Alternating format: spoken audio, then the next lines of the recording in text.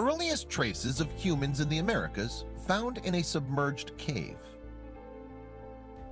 Diving in the pitch black with just their flashlights to light the way, a team of 3 divers from PET, Projecto Espeleológico de Tulum, a group dedicated to mapping Mexico's underwater caves, came across a find that many archaeologists would give their firstborns for.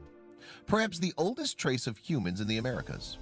Hearts pounding, the team first found a long tunnel with what felt like a drop-off into the immense canyon at the end. Back 12,000 years ago, at the end of the Pleistocene era, sea levels rose enough to submerge many of the shelters and the areas used by animals and humans. And these lay hidden until cave divers came along thousands of years later to expose their secrets. The team had already found the remains of mastodons and other animals, and yet the entrance to the cave was too small for a grown mastodon, even a small one, to have entered. The current theory is that Paleo-Indians butchered the animal and carried it inside afterwards. Alex Alvarez, one of the divers, said, "I was searching for more of the mastodon remains when I saw what looked like a human skull.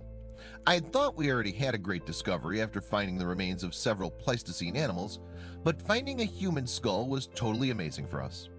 All of our efforts, walking through the jungle, carrying all our gear, securing the helium required to do such a deep dive, laying thousands of feet of exploration line, paid off at that moment. This is the holy grail of underwater cave exploration." Right now, the skull is still in its watery grave. Since context is so important to information about any archaeological finding, those involved will not be removing it until everything in place is first understood. Then they will be prepared to move it safely. In an interview with Newswatch, Guillermo de Anda, an archaeologist from the University of Yucatan in Merida, said, "The findings of Hoyo Negro are a once-in-a-lifetime discovery. The skulls look pre-Maya, which could make it one of the oldest set of human remains in the area. Gaining an understanding of how this human and these animals entered the site will reveal an immense amount of knowledge from that time. Therefore, protecting and learning the secrets of Hoyo Negro should be one of the main priorities for the archaeologists in the region." One piece of information it might lead to is where the first Americans came from. Was it the East, as many believe? A special thank you to National Geographic News Gallery for allowing us to use 2 of the images.